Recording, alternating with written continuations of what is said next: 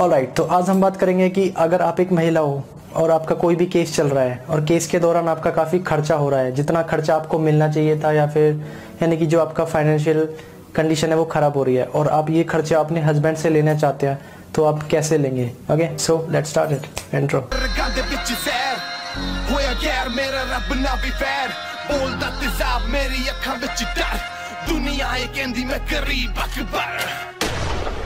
Okay, तो suppose आपका कोई मेंटेनेंस का केस चल रहा है हस्बैंड और वाइफ के बीच में।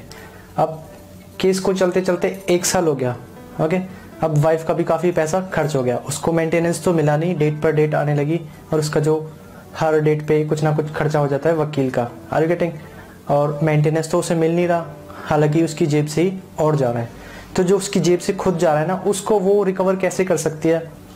तो उसको रिकवर करने के लिए हमारे पास सेक्शन 24 है, यानी कि ये बोलता है कि जो मेंटेनेंस है वो प्रोसीडिंग्स में जो भी एक्सपेंसेस आएंगे वो आप हस्बैंड से ले सकते हो। अब वो कैसे लेंगे? उसके लिए हमें एक section 24 of HMA Hindu marriage act 1955 के तहत एक एप्लीकेशन देनी पड़ेगी कोर्ट में। अब कोर्ट उस चीज़ को देखेगा कि क्या भाई जो वुमेन है यानी कि जो वाइफ है उसका खर्चा हुआ है।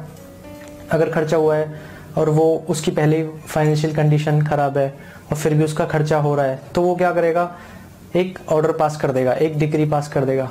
अगर उसको सफिशिएंट लगता है कि हाँ भाई जो वाइफ है उसने काफ़ी कुछ सहा है और उसकी जो काफ़ी पैसे खर्च हो रहे हैं, तो वो क्या करेगा? वो एक डिक्री पास कर देगा हस्बैंड के अगेंस्ट में, यानी कि वाइफ के फेवर में।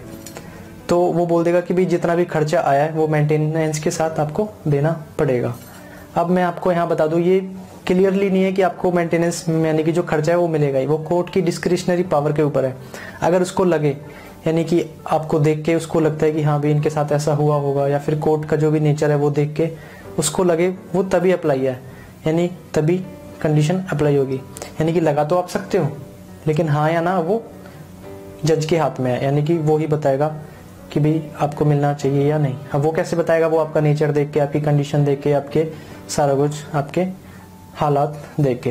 ओके, तो अगर आपके साथ ऐसा हो रहा हो कि भाई आपने मेंटेनेंस का केस लगाया हो या फिर कोई भी डाइवर्स का केस लगाया, कुछ भी ऐसा लगाया हो और आपका खर्चा हो रहा है बिना फालतू में, तो आप सेक्शन 24 की एप्लीकेशन मूव करो और रिलीफ पाओ। Okay, so I hope it is clear. Bye.